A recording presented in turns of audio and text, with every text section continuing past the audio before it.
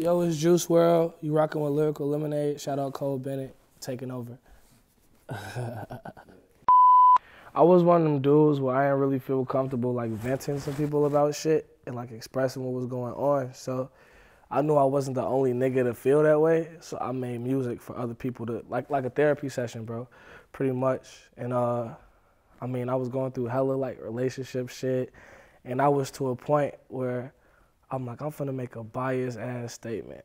Like, you know what I'm saying? Because obviously all girls aren't the same. Like, but I get that a lot. People in my DMs, all girls aren't the same. I'm different, and you know what I'm saying? But like, man, fuck all that shit. All girls are the same, bro. But nah, all bullshit aside, it was just really expressing my feelings at that moment. Like, I made that song in the moment, and I kept it and dropped it because it was how I was feeling. Like, it was like pure emotion. Like, you know how some people get pushed to a certain point where they live, like, they make a biased statement and they stick with that shit. So that's pretty much what I did with that song. So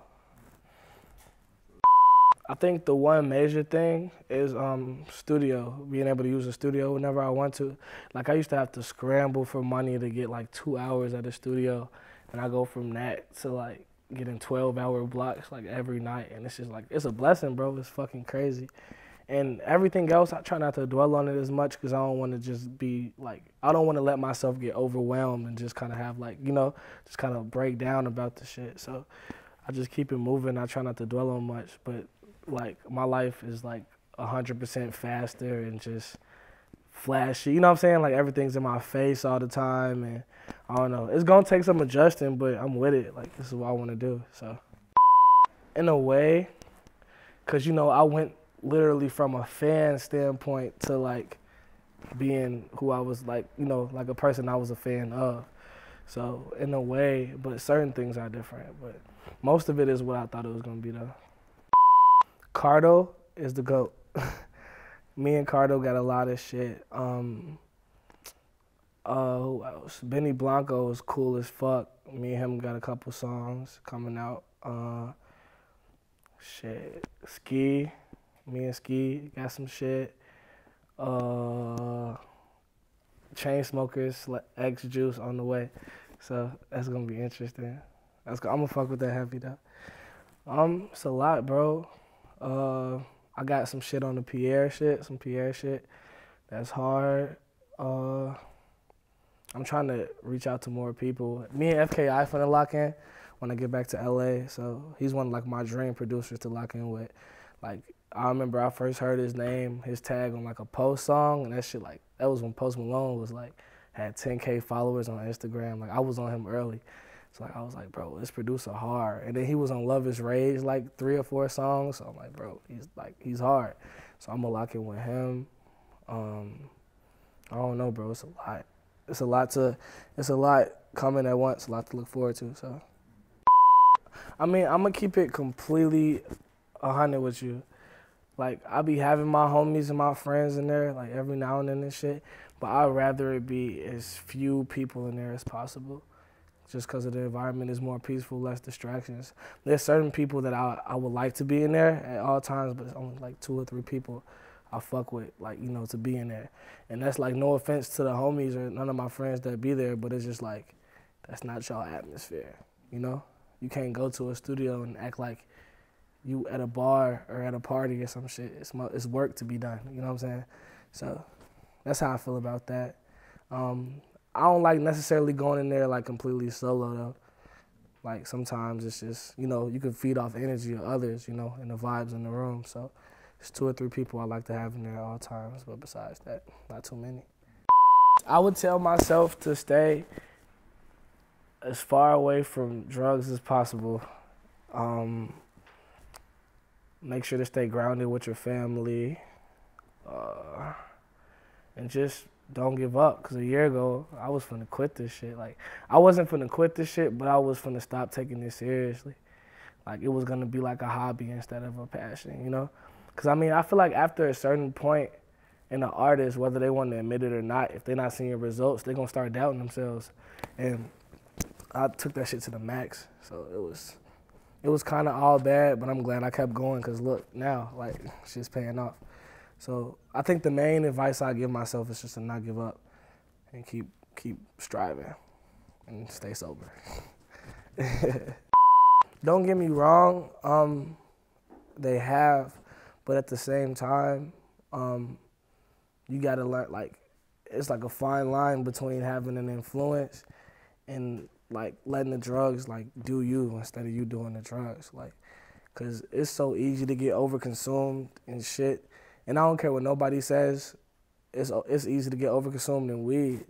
I know people that were like hard working ass motherfuckers and started smoking. Now they sit on their couch and every $10 or $5 they get is going to the next, you know, like gram or 0.5, whatever the fuck. So it's so easy to get overconsumed in this shit. But I mean, I kind of lucked out because I did know the fine line between, like, you know, just taking something to come up with some ideas or getting the vibe versus that being the lifestyle. And I just so happened to kind of edge my way out of that little mindset, but a lot of people don't. So I don't know. It's a balance to the shit, pretty much. I mean, she's like, I don't know, one of the proudest people ever. Like, she's like been my biggest supporter and cheerleader since birth. So I love her to death for that. And I mean, I'm trying to give her the world. That's part of the reason why I'm doing this shit. But yeah, she's always been a strong contributor to just my success and just making sure I had a nice school to go to and food on my plate. We not always on the same page. I'm more of a free spirit. She's kind of conservative, but she's starting to see, like, she's starting to just let me be me, you know? And, but yeah, she's always been there, always been helping me, and she's so happy for me now. She calls me all the time, oh, I play your songs for my friends at work and stuff like that. It's cute. But yeah, she's most definitely like, she's like, I don't know, she's like the biggest supporter, for sure, for sure. I mean, I went through a lot of phases. I think I started exploring more music when I was in 4th grade, maybe 5th grade. I went through anything from the Beatles to like Skrillex, like literally every genre. I don't think I was too much in the country like that, but everything else I pretty much was into it, like heavy metal stuff to like The Devil Wears Prada, all the way back to like Fall Out Boy, you know, just different things. And I think because when I first started recording and making music, I was rapping and I was just kind of trying to stick to just hip hop and rap or whatever, you know, whatever was hot. And then I just decided, like, that's not gonna get me anywhere. So I just took a step back and walked into this shit as being myself. And that's just like a part of me, like it's like subconscious, you know? So it's a blessing that I was, you know, as a kid, I was looking through all the genres and listening to all the shit I was listening to.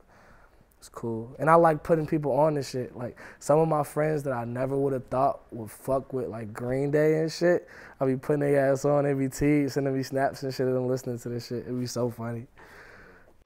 The main reason was to have more of a power push behind me, you know? Honestly, I feel like I could have, either way it went, it would have been good. But I feel like this was, like, the smartest choice. And just some of the stuff that was presented to me during like the label meetings and stuff, it was certain things that I couldn't really refuse or not because it was like 100% real, and I felt that it would help me the best way. So that's why I took the label route. But yeah, at the end of the day, I like to make people happy. You know, like I like to spread joy. I like to make people happy. I like to like create connections with music and, you know, vibes and bring people together. And I think that's the main thing. That's why, like, you see me, like, when I be playing shit, I just be looking, because I be like, I like seeing joy, because it brings me joy, you know? I'm not necessarily the most joyful person in the world, but that's one thing that does make me happy, making music, especially that other people could relate to, and that makes them see, that makes them happy. It's like good energy. It's almost like the law of the universe type shit, you know? You reciprocate the shit. So yeah, that's pretty much, that's the history behind that shit. The lowest point I was at, like emotionally, mentally, all that, was when I was having like relationship troubles at the same time. It felt like my music wasn't going to where I wanted it to go. And my grades were fucked up in high school, and it was time like to, you know, for colleges to start looking at motherfuckers. and I wasn't on any like sports teams or none of that. So I'm like, bro, what the fuck am I gonna do after high school? Like, you know, and I'd be sitting in my room just going crazy over this shit. And it's weird because it's not like I didn't understand this shit. Like I used to, like my ACT score was high as shit. I got like a 24 or some shit. So like I was smart as hell. Being in school just wasn't for me. And my music in my head wasn't where I thought it should be. So it was just like, what the fuck do I do? And I didn't want to work no regular job or none of that shit. So I was literally just walking around and living my life in confusion, trying to figure out what was the next move. And something just told me to keep pushing music, just keep making music, keep making music. And that's kind of what led to me getting out of that hole and getting where I'm at right now. So my first piece of, like, I guess piece of music I'm dropping is gonna be like a love tragedy, I guess. I'm about to do like a whole little press run for the shit and just get everything put together. But it's gonna be, I think it's probably one of the best things I've put together. I got a lot of music coming after that, tapes already pre-planned. Like I've been recording a lot nonstop. I don't like to party. I don't like to really go to clubs and shit. Like I like to perform. That's like my party. But besides that, I'm in the studio or sleep. So, and most of the time I'll be in the studio because I don't sleep like that. So I have a lot of songs like pre-planned, a lot of like mixtapes and EPs just pre-planned out. And now I'm just, you know, strategically waiting for the right moment and stuff. To be honest, in the south suburbs where I was living, it was a studio. Envion Entertainment, I think. It's Envion Entertainment, yeah, in like Country Club Hills.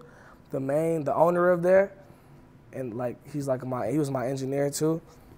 He pushed me through so much shit and helped me with so much and just really just kind of helped me set the pace for my shit. And even from the start, he was fucking with me heavy. He said he saw potential and all that. Like, I'll fuck with him forever for that shit. No bullshit. So if I had to name somebody that played that role, it was most definitely him. It's funny because no matter, like, my first performance, I was not nervous. I wasn't, like, completely confident, but I wasn't nervous. It's almost as if I, like, blacked out, and then I came back when the performance was over with. Like, it was just, like, adrenaline pumping, and I just, you know, I tried not to tense up, and I just ran it. Like, it was weird. It felt natural as fuck, though.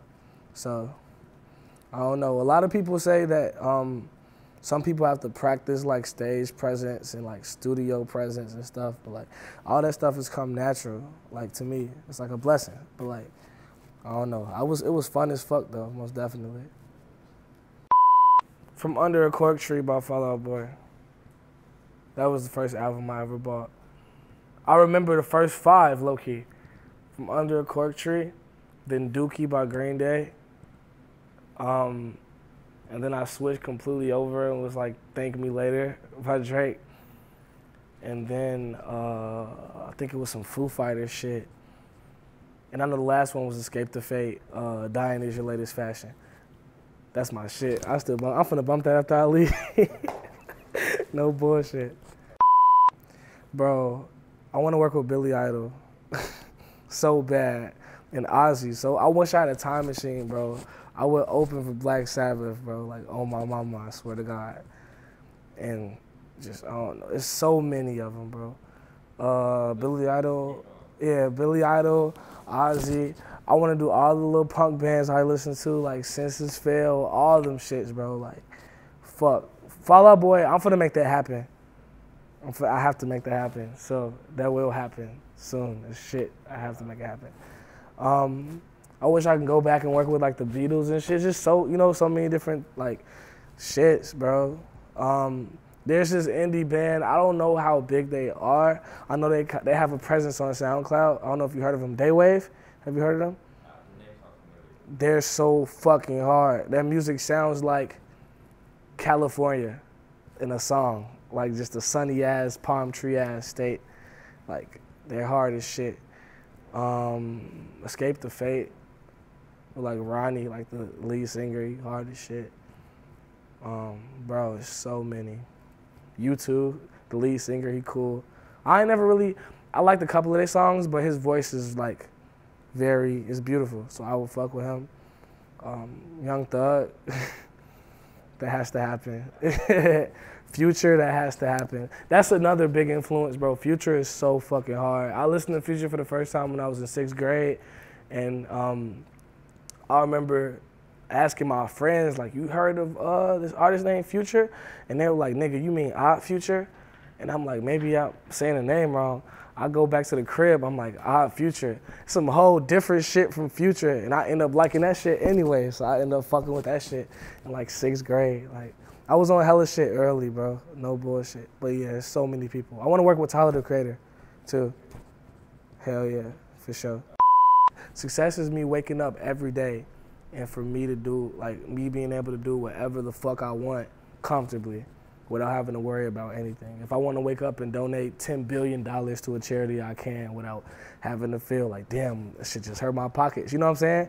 Or if I want to live in fucking France for like 6 months. And, you know, just being able to literally do whatever the fuck I want comfortably and not have a worry. Make sure my family and all my close ones are taken care of. That's success in my eyes. In 10 years, I want to wake up in London, right? And then go back to like LA the same day and then pull off in like a McLaren and then go home and ride dirt bikes and then wake up and then go back to London. And then repeat. No bullshit. And then throw some studio time in there, I'll be straight. That's like the perfect life. But wherever I'm at, there has to be a Chick-fil-A. That's like, bro, what? Chick-fil-A is the best shit ever invented, bro.